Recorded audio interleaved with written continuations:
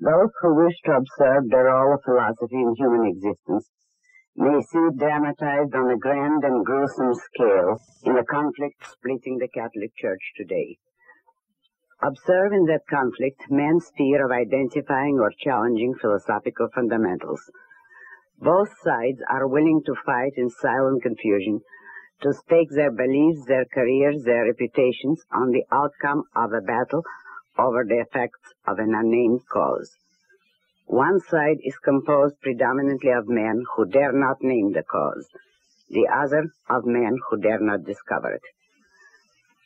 Both sides claim to be puzzled and disappointed by what they regard as a contradiction in the two recent encyclicals of Pope Paul VI.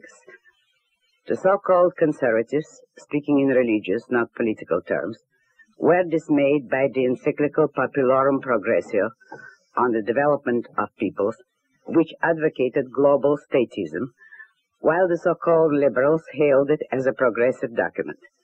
Now the conservatives are hailing the encyclical Humanae Vitae of human life, which forbids the use of contraceptives, while the liberals are dismayed by it. Both sides seem to find the two documents inconsistent, but the inconsistency is theirs, not the pontiff's.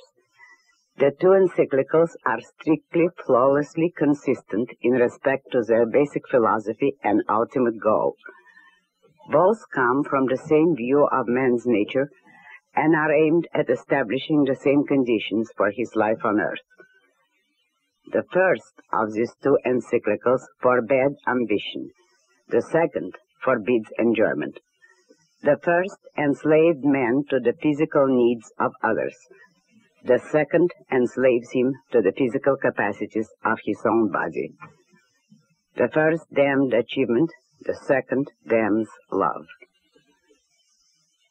The doctrine that man's sexual capacity belongs to the lower or animal part of his nature has had a long history in the Catholic Church.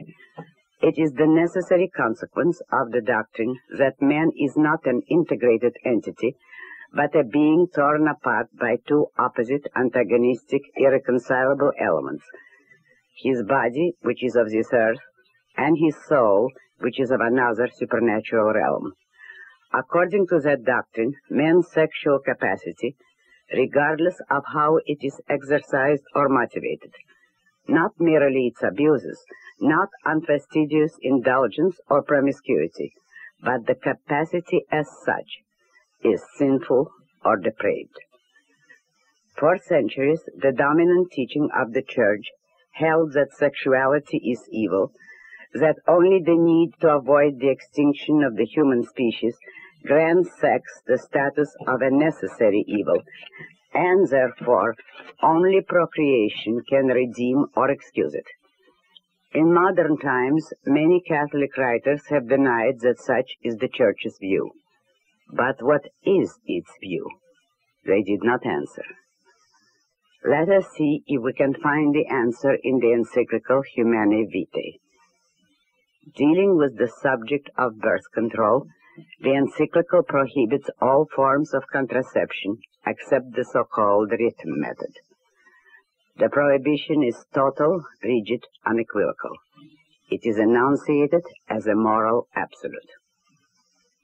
Bear in mind what this subject entails. Try to hold an image of horror spread across space and time, across the entire globe and through all the centuries. The image of parents chained like beasts of burden to the physical needs of a growing brood of children, young parents aging prematurely while fighting a losing battle against starvation, the skeletal hordes of unwanted children born without a chance to live, the unwed mothers slaughtered in the unsanitary dens of incompetent abortionists, the silent terror hanging for every couple over every moment of love.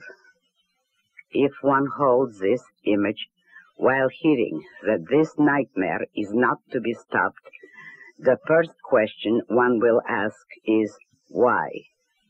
In the name of humanity, one will assume that some inconceivable but crucially important reason must motivate any human being who would seek to let that carnage go on uncontested. So the first thing one will look for in the encyclical is that reason, an answer to that why.